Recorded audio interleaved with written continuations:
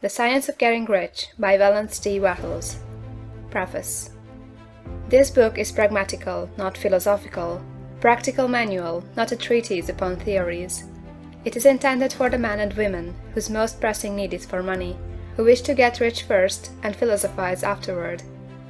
It is for those who have, so far, found neither the time, the means, nor the opportunity to go deeply into the study of metaphysics, but who want results and who are willing to take the conclusions of science as a basis for action, without going into all the processes by which those conclusions were reached.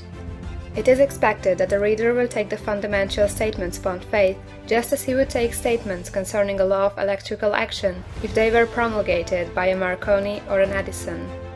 And, taking the statements upon faith, that he will prove their truth by acting upon them without fear or hesitation.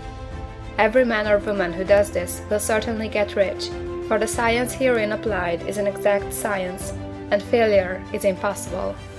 For the benefit, however, of those who wish to investigate philosophical theories and so secure a logical basis of faith, I will here cite certain authorities. The monistic theory of the universe, the theory that one is all, and that all is one.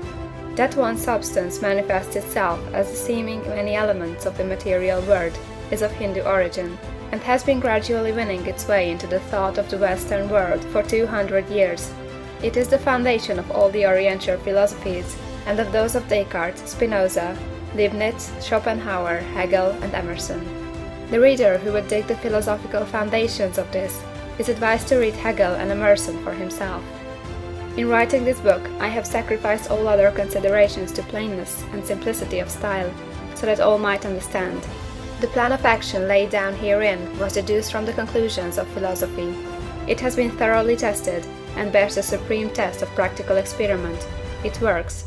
If you wish to know how the conclusions were arrived at, read the writings of the authors mentioned above, and if you wish to reap the fruits of their philosophies in actual practice, read this book and do exactly as it tells you to do. The Author. End of the preface.